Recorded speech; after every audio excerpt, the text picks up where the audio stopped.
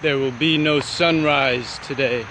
I'm pretty sure the sunrise was about 40 minutes ago, but it's quite cloudy today. So right now the fog is kind of lifted, but I walked through the night and it was a wild night. I pretty much was in fog the whole time. Not mental fog, although some of the videos I left, I don't know if what I was saying was clear or not. Hopefully this will be clear though. I'm not by one now. I just got off 537, so I thought it was safe to make a video. There's a lot of houses for sale on both 537 and the route before that. So I'm not sure if that's higher than normal, if that's because people just want out, they don't want to be on 537 anymore. But and I'm on the route right now. This is 537, it's probably half a mile behind me, 3/4 of a mile behind me. And I believe this stretch, minus a part where the pipeline takes a jog back west, south, east, and then back onto this road, it's pretty much a straight shot until the military base area, where then the pipeline route gets different. So alright, so I wanted to talk about real estate. Basically my thoughts are that people probably on a higher than average, when there's something going to be built and they have a few years warning, they try and sell their property, and they're not going to be the ones that are going to put up signs and try and fight the pipeline, at least in a super meaningful way. They're just going to try and sneak out and bin their house on somebody else. So they might even encourage their neighbors to, oh yeah, I could just look in here. This is like my rear view mirror. So I could see if cars are coming. It's a cool thought. So hold on, I don't have it anymore. But yeah, so I'm thinking that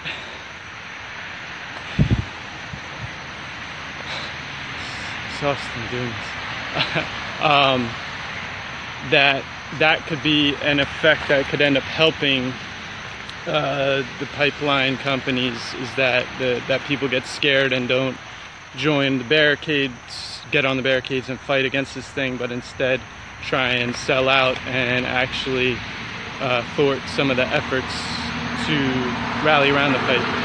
So I'm not an expert on real estate, but I'm sure that this is going to decrease property value, at least during construction.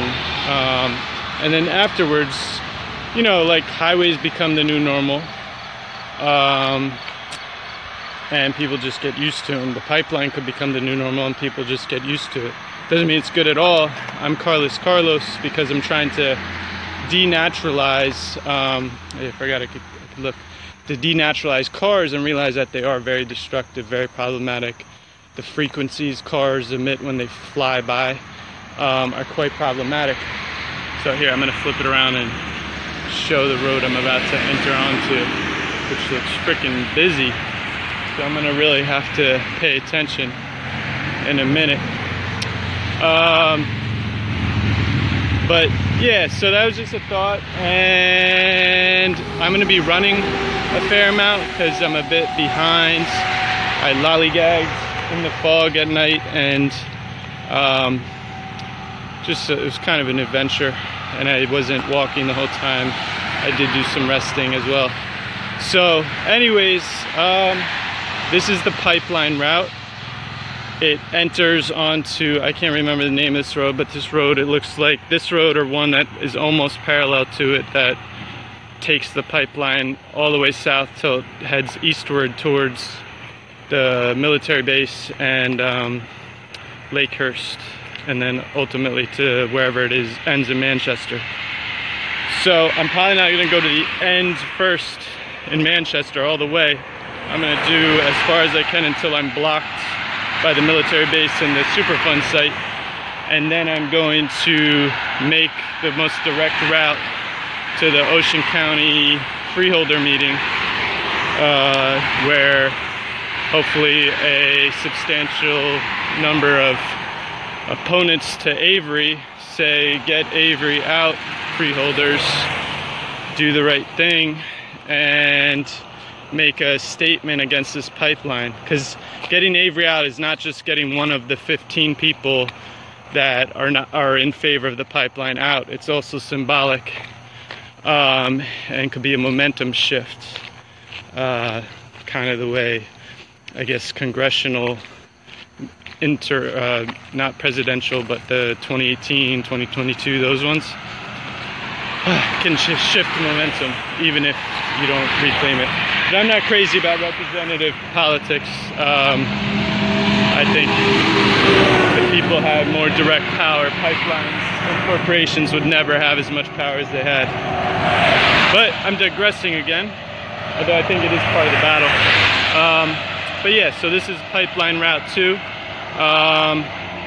And, you know, who wants a pipeline here? New Jersey's built up enough. We don't need to become a state suited for exporting dangerous natural resources.